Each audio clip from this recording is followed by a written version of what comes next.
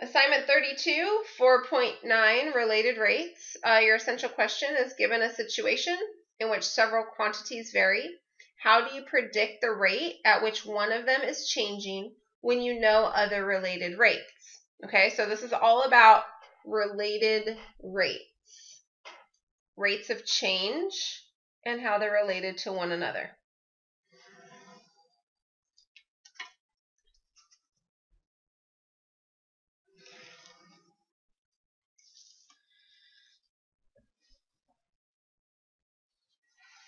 Let's talk about what a related rate actually is.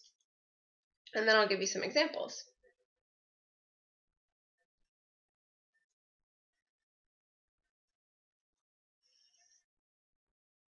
So this is basically any problem where you find the relationship between different variables and the rates at which they're changing. So problems involve finding the relationship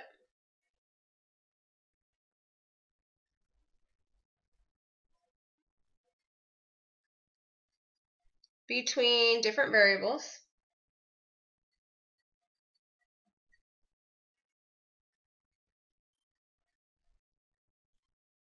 and the rates at which they are changing.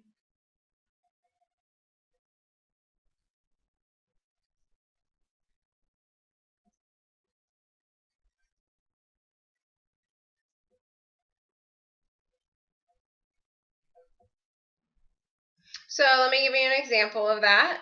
Maybe an area of a rectangle.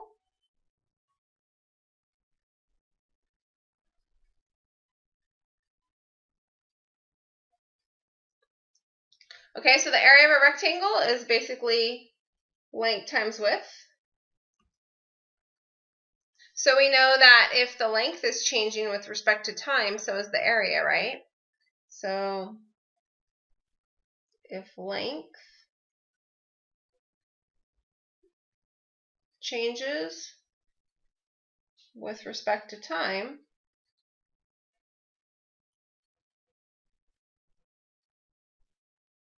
so does the area.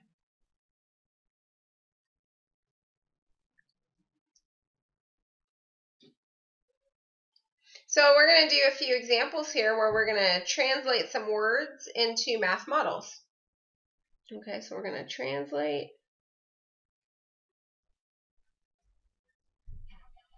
into math models.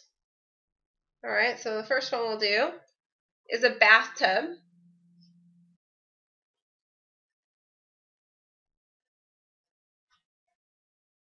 is filling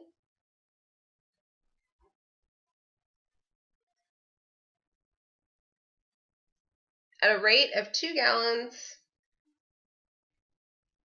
per minute. Okay, well we know that if we let V be the volume of water, then we can say that the rate at which the volume is changing, or dV with respect to time, so the change in the volume with respect to time, will basically be 2 gallons per minute. Okay, let's do one more of those. So the second one might be a balloon is deflating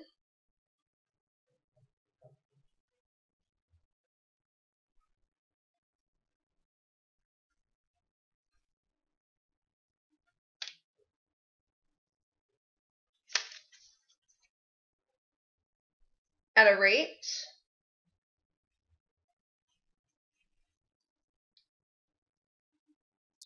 of 3 centimeters cubed per second. Notice, right? If we're talking about centimeters and we're talking about the volume of air, it's got to be centimeters cubed. Okay, and so we can say that if we let volume, or V, be the volume of air in the balloon,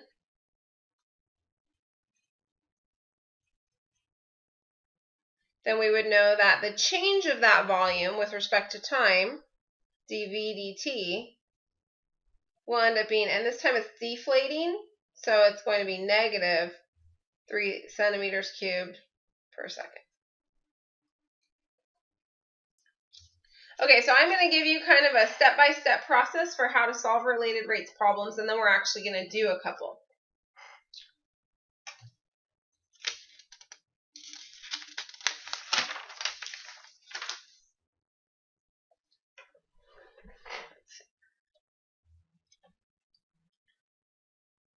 So to solve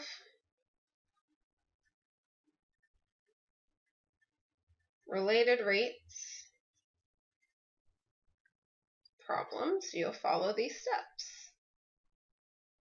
So step 1, and I highly encourage you to do this, draw a diagram.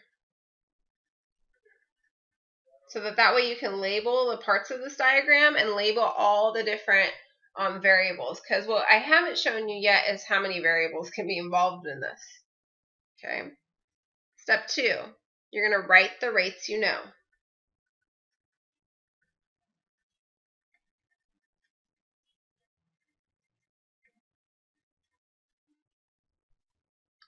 All right, step 3, you're going to write the rates that you want.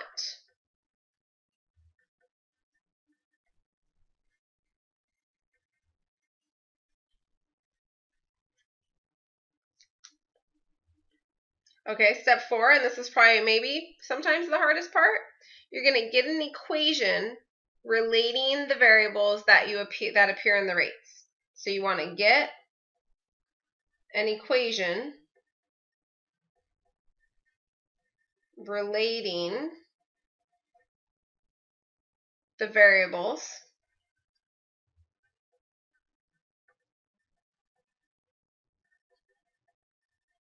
that appear in the rates.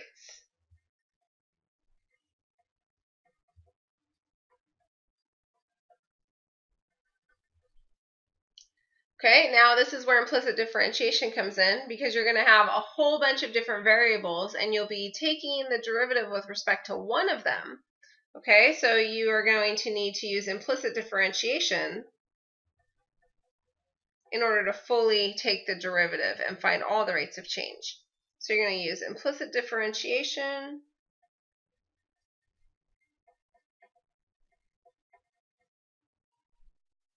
to differentiate both sides.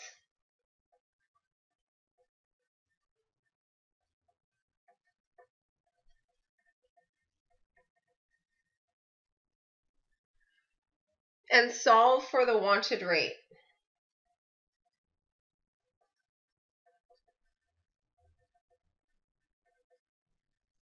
Like in our previous two models, maybe I want to find dV dt. And so I would have dV dt somewhere in my equation after I did implicit differentiation, and then I would solve for it. And the last part is always to answer the question.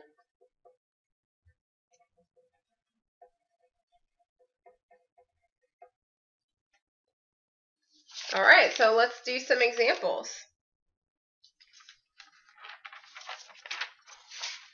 So I gave you guys this handout, 4.9 related rates, and these are our examples that we're going to work on. Okay, so I think we can do this all on this sheet of paper. If you find that maybe after the first one you need more paper, then we can get more paper, or you can get more paper. All right, so starting with the first one, the radius of a sphere is increasing at a constant rate of 1/2 inch per second. When the radius of the sphere is 15 inches, at what rate is the volume of the sphere changing?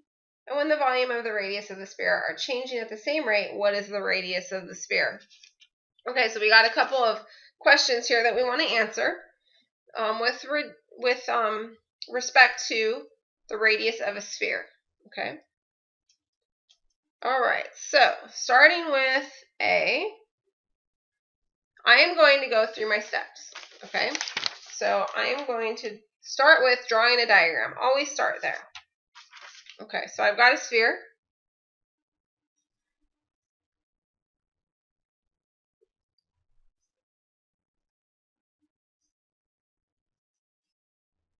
And the sphere has a radius. Okay. Good. Okay, now the next thing we want to do is we want to write the rates that we know. Well, I was given the fact that the radius of a sphere is increasing at a constant rate. So I know that, okay, so wait, let me label this. So this will be step 1. So step 2.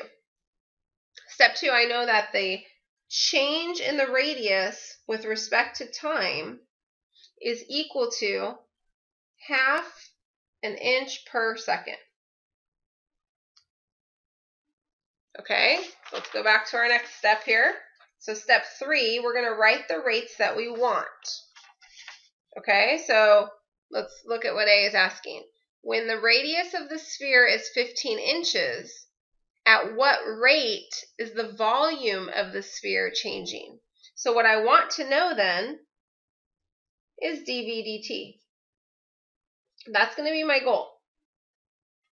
Okay, and I know that I am given the fact that I want to know this rate when the radius of the sphere is actually 15 inches.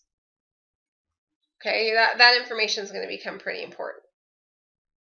Okay, so next, step 4. Get an equation relating the variables that appear in the rates. So a lot of time this equation will just be a formula. Maybe a formula that you remember, maybe a formula that you have to look up.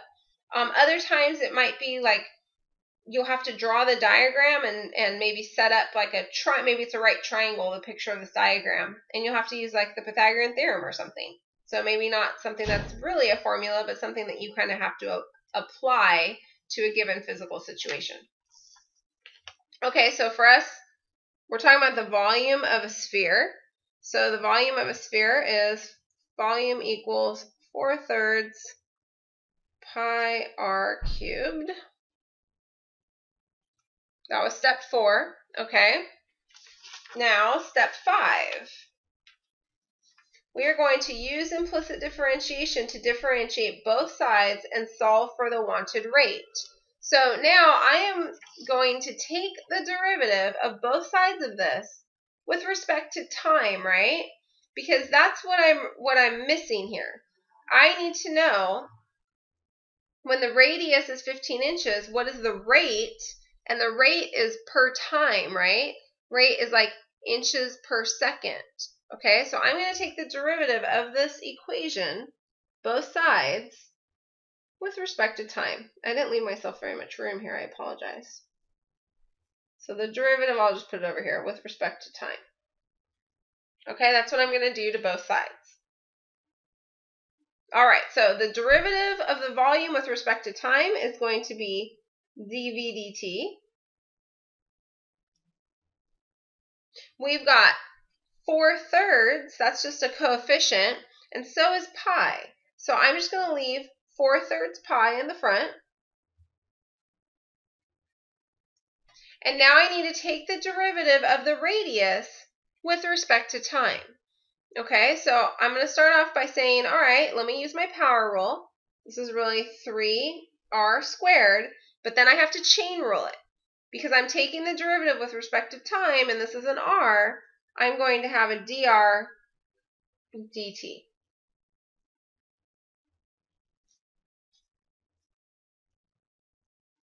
Okay, so let's see, I just did my implicit differentiation. Oops, that was number 5, wasn't it?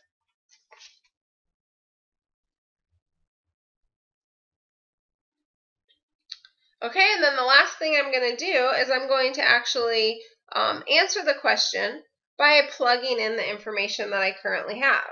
Okay, so I am looking for the rate of the volume of the sphere changing. So I'm looking for dV dt, so I don't actually have to solve for that. I don't have to get it by itself, it already is what I mean. And I need to plug in everything that I know so I can actually get a rate. So let's see, I know that the radius is changing by 0.5 inches per second, and I know that the radius is also 15 inches. So these are things I can directly plug in. Okay, so that's what I'm going to do now. So my dV dt will equal 4/3 pi times 3 times whatever the radius is at that time, and that radius is 15 inches. That's going to be squared. And then dr dt, well, I was given that in the beginning, that's 0.5 inches per second. So I'm going to have inches squared and another inch per second. So that's going to end up giving me inches cubed per second. Okay, so you really want to keep in mind your rates and your units. Okay, so I know that dV dt will end up being, oh, let's see, these 3's reduce. This is going to end up giving me, let's see, how about half of that? So I'm going to have 2 pi times 225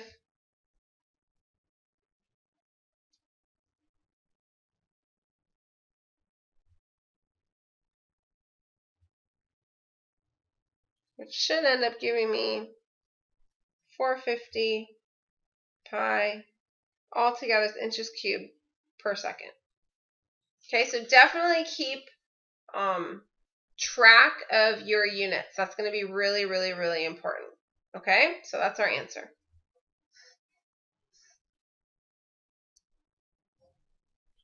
Okay, now we need to answer B.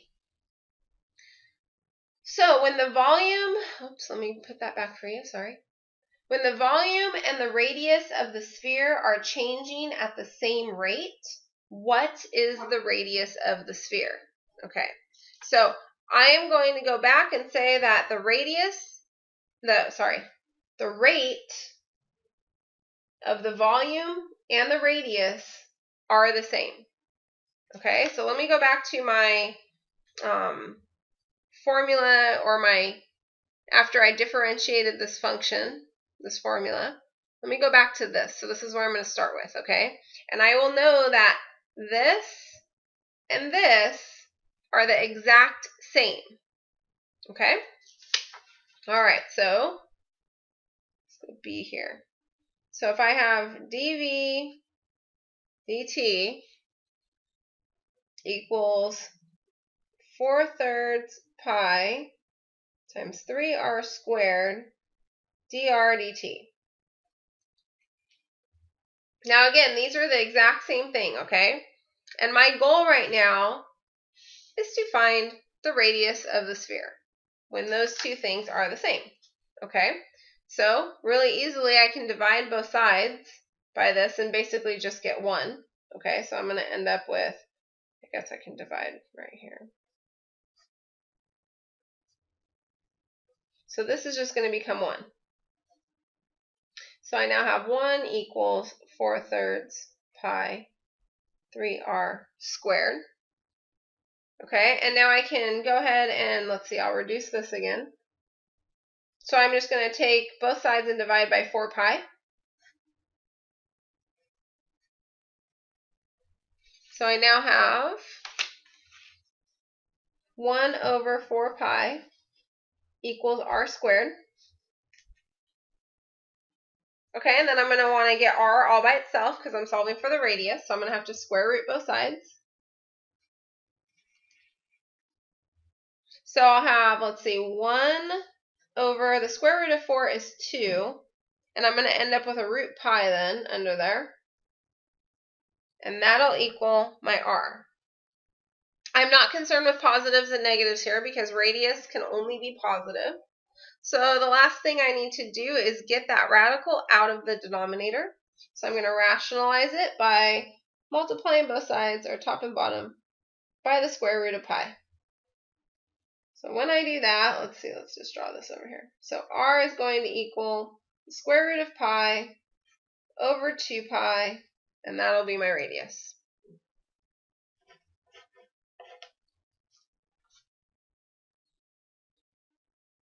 Okay, let's do number 2. Let's see, where's my ruler?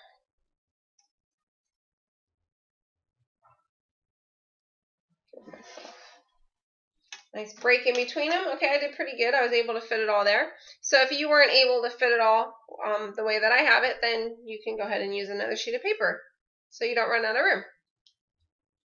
Okay, let's do another one. So the edges of a cube are increasing at a rate of 2 centimeters per second. All right, so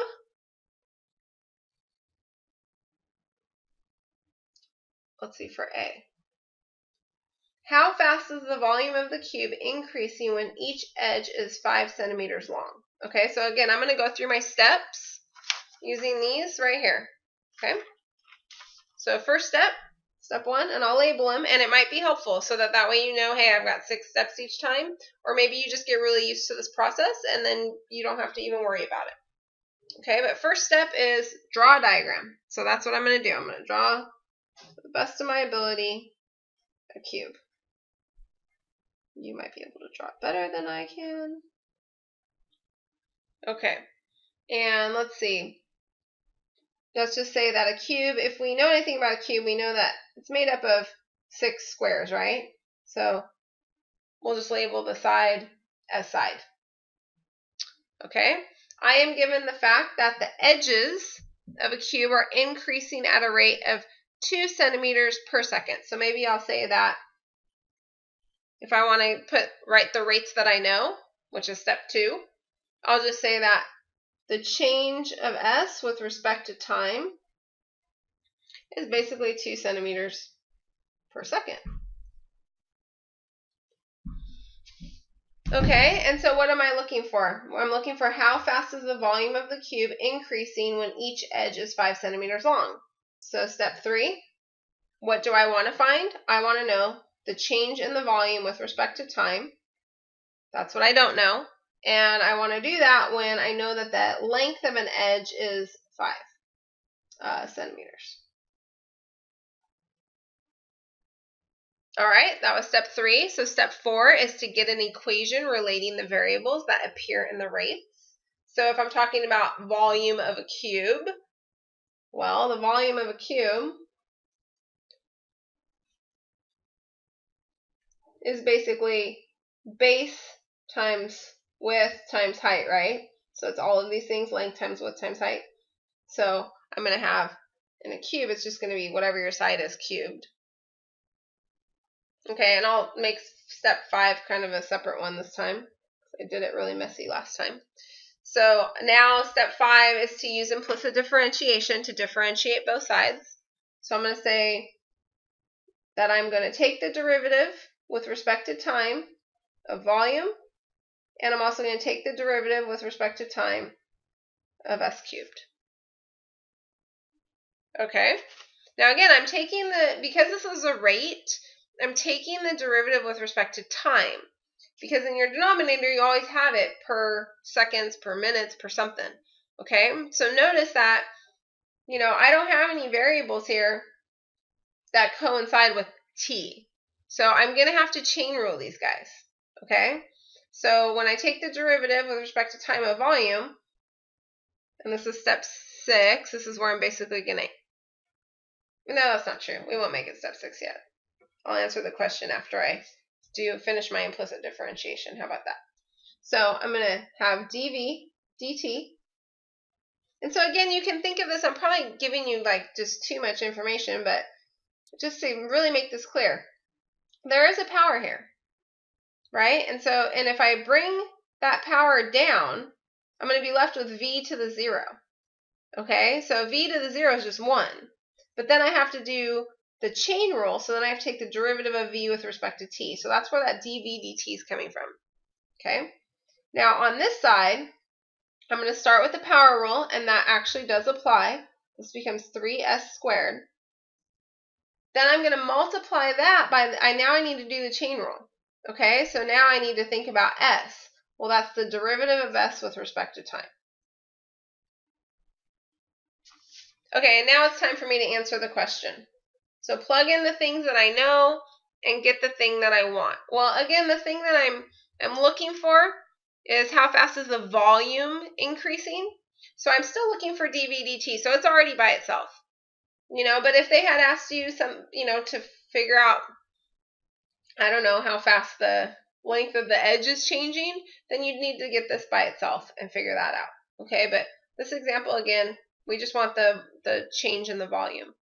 Okay, so I know that the side length is 5 centimeters, right? So right there I've got a centimeter squared times the rate at which it's changing, which is this 2 centimeters per second. So times 2. Now again, that's centimeters per second. So I've got a centimeter squared times the centimeters. Okay, so that's going to be centimeters cubed over seconds. Okay, and I'm keeping that in my mind, but if you want to write it out, if you feel like that is more beneficial for you, then please do that. Okay, we really want to be careful with your units. All right, so the change in the volume with respect to time is going to be, let's see, 75 times 2, so I'm going to have 150 centimeters cubed per second. So that was the answer to A. Now let's see what B wants. So for B, how fast is the surface area of the cube changing when each edge is 5 centimeters? Okay, so everything's still the same. All my information is still the same. Okay, but now what I want to know, except for this formula. This formula would not be for surface area. So let's think about surface area on this. I am looking for basically the area of each face of these. And how many faces is there in a cube? Well, there's 6, right? So the surface area is going to be 6 areas, right? 6 areas of squares. Okay?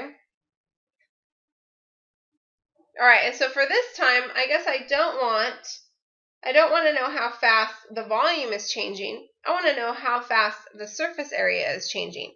So all my other stuff is still true, right? I still have the fact that the side is changing by 2 centimeters per second. Okay, my side is still 5. But instead of saying, I want to know what the change in the volume is with respect to time, I'm going to say I want to know what the change in the surface area is with respect to time. So I'll just leave it like that. Derivative of surface area with respect to time, that's our question mark. Okay, so really now what I'm doing is I've got that equation. Now I'm skipping down to step 5, and I'm going to go ahead and use implicit differentiation to differentiate both sides here. Okay, so I'm going to do the derivative with respect to time, both sides. So the change in the surface area with respect to time. Okay, now here's where it gets tricky, right? So you have that coefficient, leave that. You've got this s squared, so I'm going to start with the power rule. And then I need to chain rule this, right? So this is going to be the derivative or the change in the side with respect to time. Okay, so simplifying this, the derivative of surface area with respect to time will be 12s ds dt. Now I know s, and I know the change in s, right? So the change in my surface area with respect to time will be 12 times the length of a side, which is 5 centimeters, okay, times the change in the side with respect to time, which it was increasing at 2 centimeters per second. Okay, so let's think about this. So now I've got centimeters times centimeters per second. So that's going to be centimeters squared per second. So my change in surface area with respect to time will be, let's see, that's 60 times 2, so that's going to be 120 centimeters squared per second. Yikes. Let's try that one more time. There you go.